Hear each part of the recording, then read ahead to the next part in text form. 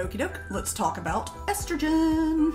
A quick mention though, if you do have health insurance, I usually tell people, number one, contact your health insurance company ahead of time, see if they have any specific like transgender medication policies already on file.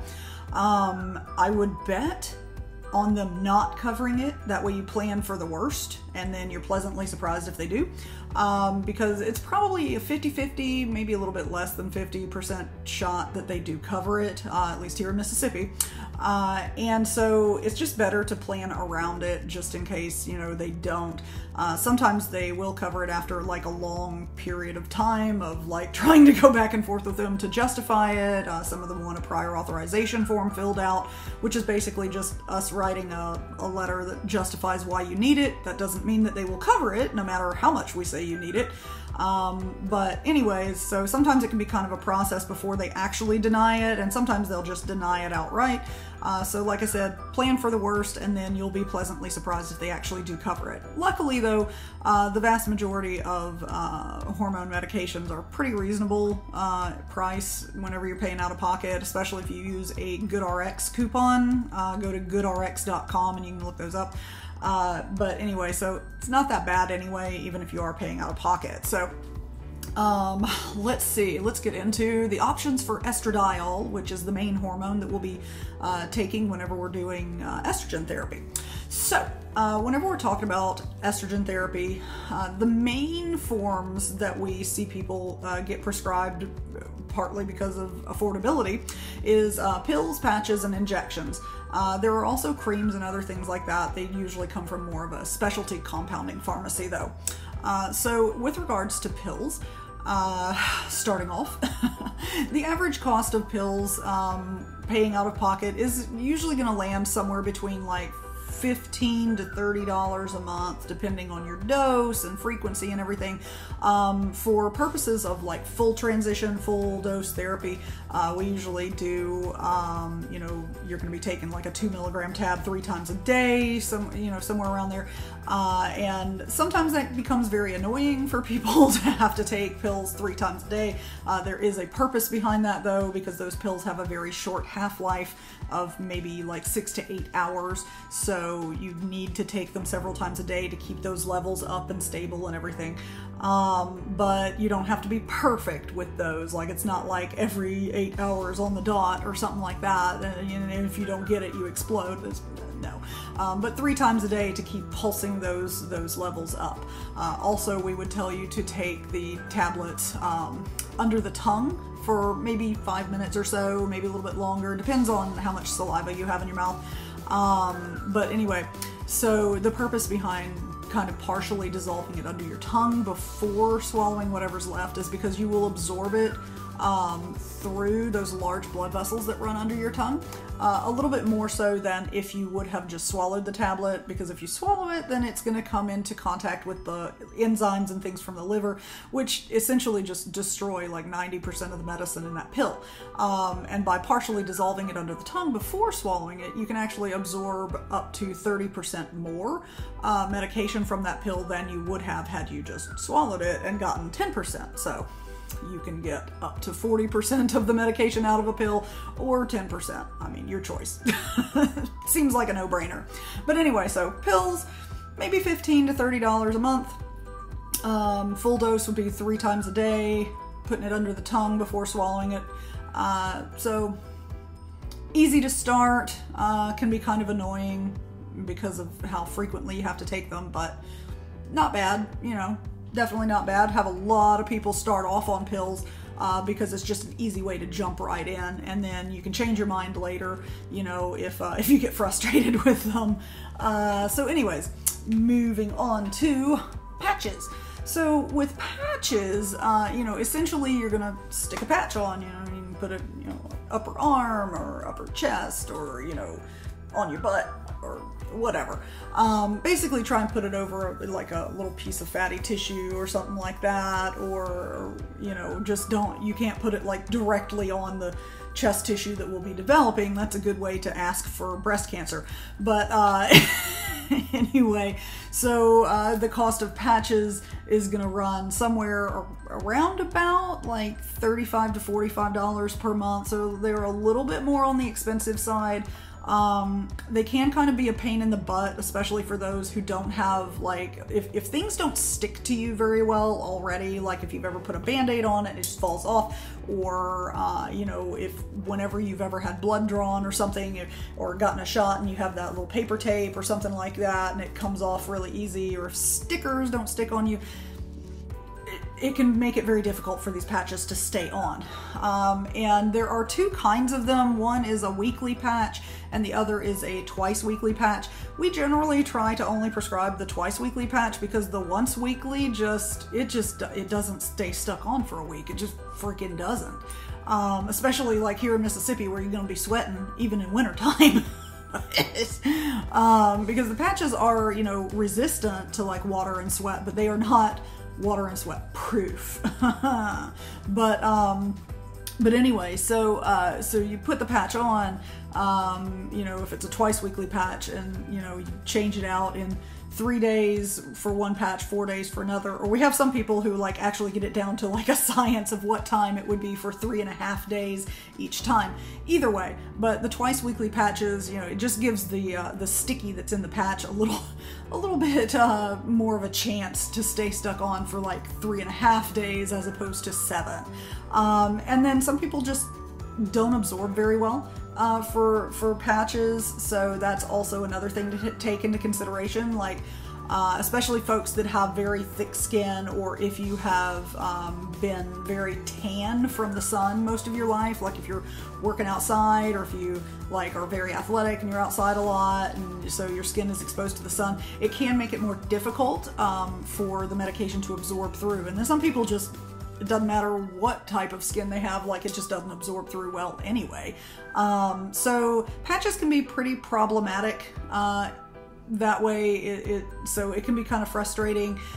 It is an okay way, like if you want to just start out and start slow, even like we start people off on the highest dose patch, which is 0.1 milligrams. Doesn't sound like much, but it is.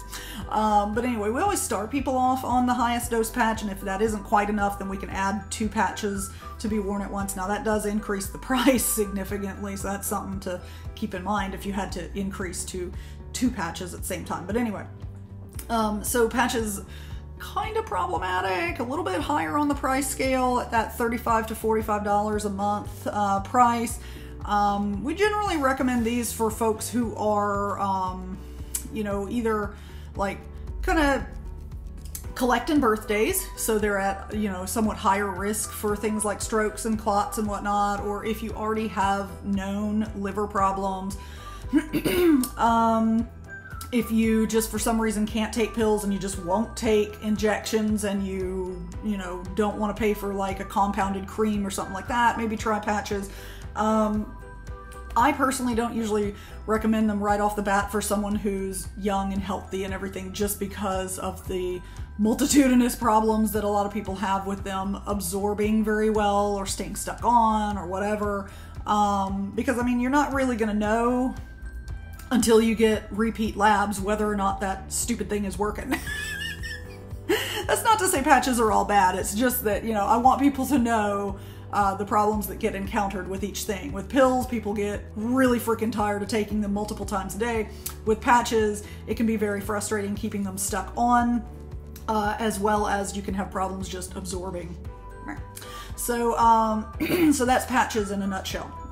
Now, moving on, injections, I'm biased towards injections because they just freaking work. But a lot of people aren't just jumping off the bat like, yeah, I want to start injections right away. So sometimes we'll recommend people start on pills and then educate themselves about injections and things, which we have a whole educational little kit thing of information that we send you with links to videos and stuff like that to get you rolling. But anyway, so starting off on pills and then moving to injections is a good choice to give yourself some time to adjust in case you want to. That being said, injections cost on average somewhere between maybe $80 and $120 for a 90-day supply. So you can't get it in a 1-month supply. It's going to come in a vial with, you know, enough in it to last approximately like 90 days or so.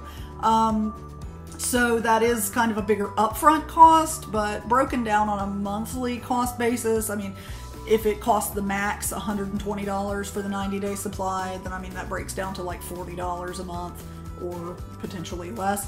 So cost-wise, it is more expensive potentially than pills, but also, you know, you do the injections once a week, and so it's like one and done. You don't have to take several times a day or worry about something sticking. It gets your levels up, boom, and you don't have to worry about them. So that's why I'm very biased towards injections, because it's like it's one and done, and it gets your levels like up and just where they need to be super quick. But like I said, a lot of people aren't a fan of stabbing themselves, and it may take some time to kind of educate and get around to it and whatever. But it's your choice ultimately. And you could, you know, go on injections and absolutely be like, nope, I can't do this. And you may go, you know, back to pills or something like that. But anyway, so injections, $80 to $120 for like a 90-day supply. Injections are generally going to be given once per week. There are variations on this depending on a person's response and how long they've been on the medicine and but essentially that's what the vast majority of people start out on, is once weekly injections. So another thing to mention about injections though, and like as of right now when I'm recording this video, it's December 2022, and all this year we have had a huge problem with a shortage of injectable estradiol. And so like what that means is like I could send the prescription in and they just don't have it. They say it's on back order and they don't know when it'll come in. And you know, essentially what we do then is the patient will call a couple of different pharmacies in their area and just see who has it, and then I'll send the prescription into the pharmacy that says they have it in stock. So that can be kind of a pain in the butt whenever you know, anyways. So pills, patches, injections, all good solid choices. I'm going to make a mention here at the end though of an additional resource that we have. We are partnered with a compounding pharmacy called Empower Pharmacy. Essentially what a compounding pharmacy is a pharmacy that like makes their own medicine on site, so they don't get it from like the, you know, drug manufacturers, pharmaceutical company type deals. They just literally make their own, and they typically are making them as a hypoallergenic compound. So like if someone was allergic to the oil that estradiol injections are mixed in, compounding pharmacy would make one, you know, out of a different type of oil that is more hypoallergenic, so very neat. Also, the compounding pharmacy will mail it to your house. So that's kind of nice in that you don't have to interact with your traditional pharmacy. So you don't have to go in the pharmacy and see the pharmacy tech or pharmacist at the counter and have all that interaction. Instead, you just pay for your medicine and it gets mailed to your house, and no big deal, right? I do more advise this for people who are on the injectable form of estradiol rather than the pills, patches, or whatnot, because the pills and patches, it's just not as cost effective to purchase from the compounding pharmacy unless what you're going for is the whole privacy benefit. Then it may benefit you to go ahead and purchase through a compounding pharmacy just because you'll be able to avoid a regular pharmacy. But just for example, the injectable price is quite reasonable through Empower. As of right now, December 2022, injectable estradiol, you can get a 90-day supply for about like $80, and then the shipping is like $12. So $92 for, you know, a 90-day supply ain't too shabby, and you don't have to go to the pharmacy or anything. You can purchase like needles and syringes through them as well. Is typically for like a 10-pack of needles and syringes, it's like $4.50 or something, you know, so you buy a couple of 10 packs and it lasts you for a good long while. But you can also purchase those off of healthwarehouse.com or, you know, or wherever you want to purchase them. Here in the state of Mississippi, it's perfectly legal to buy needles and syringes without a prescription. It's just finding a reputable place to go to. So I mean, like healthwarehouse.com, that's a good one. And then purchasing them from Empower Pharmacy themselves, perfectly fine. They have good prices on that. With regards to like Empower Pharmacy, they also offer like kind of the specialty meds like that you would find, like estradiol cream. So if there's someone out there who takes pills and they get frustrated with pills and they don't want to take pills anymore, and they try patches and it just doesn't work and they just absolutely will not go to injections, there is also the option of cream. Now, compounded estrogen cream at the doses that are needed, you know, like they have over-the-counter estrogen cream, but it's not at the kind of dose that's needed for transitioning. Because it's like a puny dose that does like almost nothing that you can generally get over-the-counter. Well, actually, it's not really over-the-counter, it's just from your local pharmacy with a prescription. So sorry for that verbiage. I just meant like going to the pharmacy counter and picking it up. But so what's available commercially at the pharmacy is going to be much less concentration than what you get at a compounding pharmacy. So generally speaking, like right now, again, December 2022, a 1 month supply of estradiol cream of just about any dosage that I might prescribe would be somewhere around like $80. So it is a little bit more pricey there. And then that's also add on $12 for shipping. And you can purchase like 1 month, 2 month, or whatever together, and you save on, you know, save on shipping because you just pay shipping once. But still, it is a little bit more pricey option to be going for, but it is an option if someone is absolutely tired of pills and patches are not effective enough and they just absolutely don't want to go in injections. Well, there is cream as well, and that's typically going to be applied once or twice a day. Kind of just depends on the person as to how many times a day is more beneficial. But anyway, so that's pretty much it for options for estradiol. So you've got the pills, you've got the patches, you've got injections, you've also got like cream and injections through the mail order compounding pharmacy partner that we have, Empower Pharmacy, which by the way are very like trans affirming and everything. Like they're cool people. But anyway, so hope that helped. If you have any questions, definitely just ask your provider whenever you see them at your appointment. Alrighty, see y'all later. Bye.